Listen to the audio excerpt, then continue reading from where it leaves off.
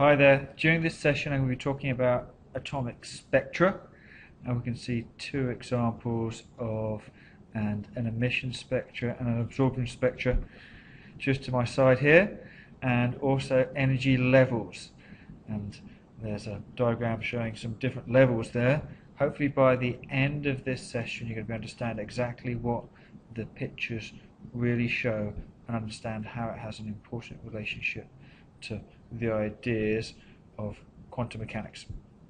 So let's start off by refreshing our understanding of atomic spectra. Now, we look at this diagram from the top. Okay.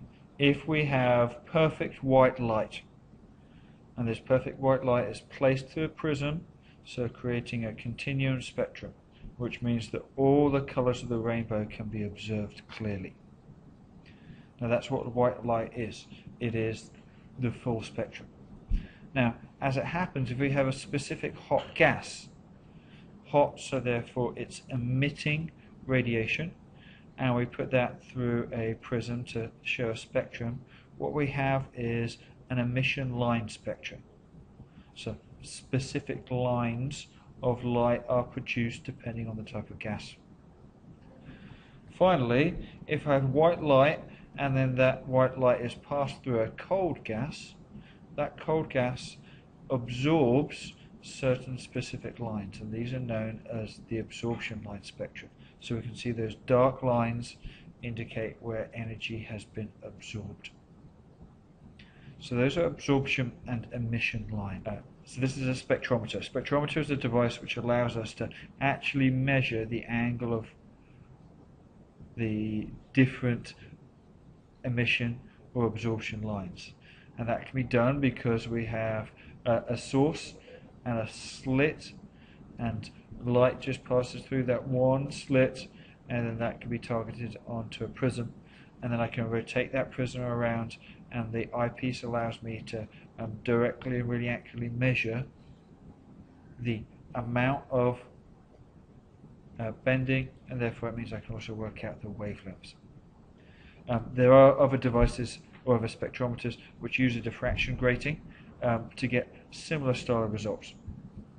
So that's how we do things. Let's think about what people did when they first saw emission spectra. The first person to think about emission spectra was a guy called Thomas Melville, and he studied various gases, and he recognized that specific gases gave off specific emission spectra, which was useful. These emission spectra were studied in more detail by a number of people. Balmer was an interesting person. He identified a formula which described the spectrum of hydrogen. However, at the time, although he had got this formula, it was pretty much by guessing and checking, and there wasn't a clear scientific explanation as to how these values came about or why these lines existed at certain wavelengths. Okay. So now let's think about energy levels. Okay. So energy levels exist. Energy level numbers are called quantum numbers, and what we have here is we have the number depending on the energy level inside an atom. We've got a hydrogen energy level diagram here. The values of the energy levels, as we can see on the right hand side here, these relate to the energy required for an electron to escape. So that means completely free of the atom to be, ionized. These are negative and are usually given in electron volts. So it's the amount of energy required to get to, you'll see the example given here is energy level infinity. So that's the point when electrons have escaped, that final point.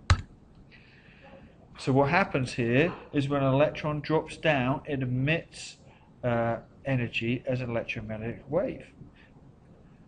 And what it does is this electromagnetic wave is directly related to the change in energy level. So if I go from E2 to E1 and I subtract those two values, what it gives me is a clear amount of energy.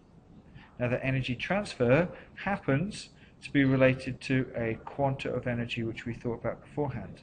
So using Planck's constant multiplied by the frequency, or I can obviously work out the wavelength as required.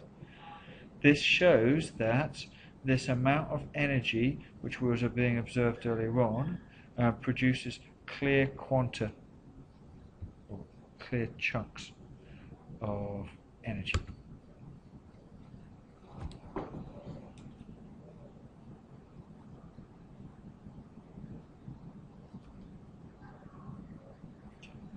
So now some energy level questions. Okay.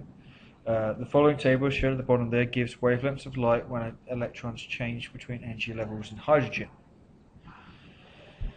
So transition of N from 3 to 2 gives off wavelength of 656.3 nanometers in the color which is red. You're asked to do a series of things. Calculate the potential energy of an electron at level N equals 2. Then calculate the difference in potential energy between levels N equals 2 and N equals 3. Find out what is the potential energy of an electron at level N equals 3. And then if an electron were to jump from N equals 7 to N equals 5, what would the wavelength of the proton given off be? So there's a series of bit of thinking you need to do here. Remember, if you know the wavelength, you can work out the frequency and therefore work out the energy involved in that transition. So, you had a moment to think about that. Let's look at some answers now. We'll show you all the answers and work us through these. First of all, calculate the potential energy of an electron in level N equals 2. Well, we know obviously the speed of light and we know the wavelength, and we know that it being light means that we can work out the frequency. So the frequency becomes 8.23 times 10 to the minus 14 Hertz. Now the change in energy is going to be equal to the frequency times Planck's constant. So therefore we can work out this is going to be 5.46 times 10 to the minus 19 joules, or more importantly minus 3.41 electron volts. Next we're asked to calculate the difference in potential energies between levels 2 and level 3. So here we'll look at the frequency is going to be the change in energy divided by Planck's constant. Now that frequency is going to be the frequency of light given off when we have that transition between those two objects. So what we do again is we know the wavelength, we know the speed of light, we know Planck's constant, so therefore we should be able to rearrange to work out what the change in energy is. So that gives me 1.89 electron volts.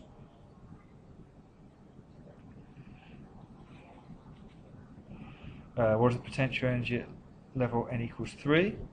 Well, for N equals 3, if I know what the value is for N equals 2, and I know what the value is from N equals 2 to N equals 3, so therefore if I do minus 3.41 minus 1.89, that gives me minus 5.3 electron volts.